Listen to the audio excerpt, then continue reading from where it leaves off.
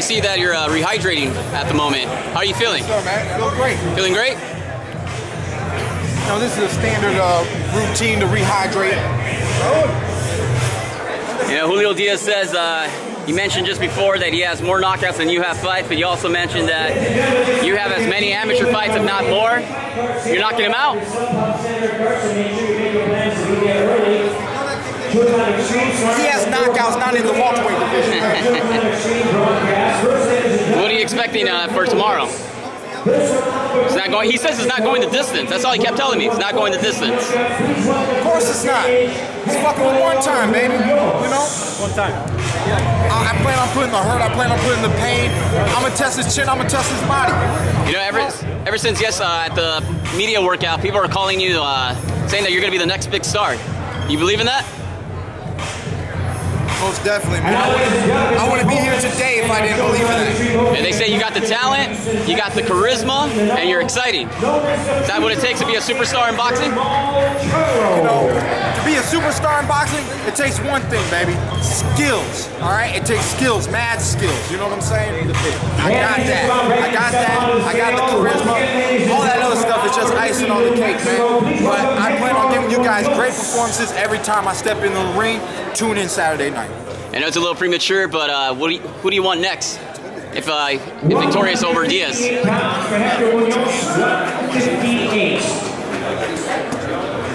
opponent from Houston, Texas, 17-0, 13 knockouts, I would just like a title shot, man. You think this is your year? We got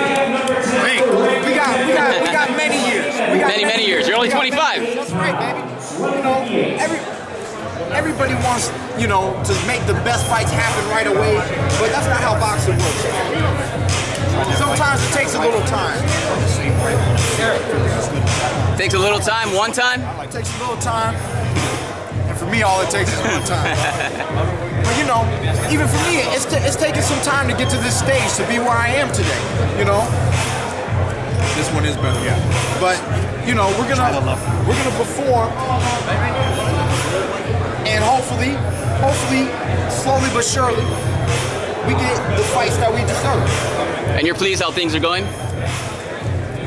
Definitely. You know, I mean, I could probably ask for a little bit more, but I like to stay humble.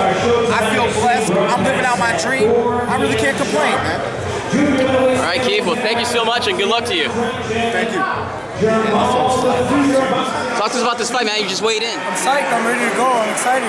You know, the first part's over. Weight's on point, so it's time to work. Now, he's talking about that. You said you had more knockouts than he has fights, but he says it doesn't matter.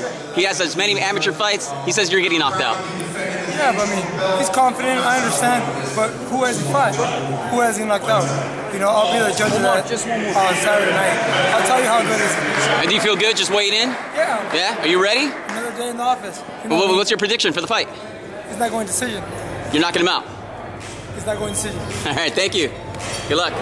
John, how are you feeling after the weigh-in? Yeah, I feel good. Good? Go eat now. You gonna go eat? Ready to go eat. Well, there's some food here. You're not interested in that? Yeah, I'll grab the goat. I'm ready to go.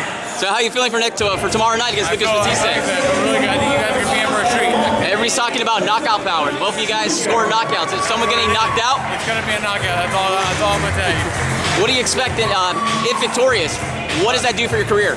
Catapult to the next level. Right now, we're going to focus on Batiste. And like I said, a victory tomorrow night can do. So if victorious, you'll stay at 140? Of course. All right. Well, good luck.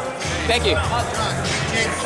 Joe Goossen, the trainer of John Molina. So what are you expecting for tomorrow night? Well, you know, I think anybody that knows boxing knows what's coming tomorrow night. In regards to Molina and Batiste, it's going to be a barn burner. Well, you know, both guys have knockout power, and that's what we're expecting is a knockout fight. I like the way my guy looked on the scales today. I like the size differential. I like the body frame differential. But the kid can punch. But so can Molina. You know, the way to get through this fight is to have good defense early on. Make sure you don't get hit with anything stupid. But if this fight starts moving forward, I really like it. Well, John Molina has proven that he's got the power, knocking out Mikey Bay in 10 rounds when he was down on the cards. Oh, yeah. Well, and yes. And look. But DJ's a great fighter. He's a great puncher. He's got good defense. Keeps his hands up real good. But of course, when you study a guy, you're going to find out some flaws, and that's what we've worked on to try to capitalize on. We'll take care of it tomorrow night. Molina looks like he's the bigger guy. He's taller, he's got the reach department. I mean, is that going to be one of the key factors to victory? Still look good. Well, yeah, he does have that size and height advantage.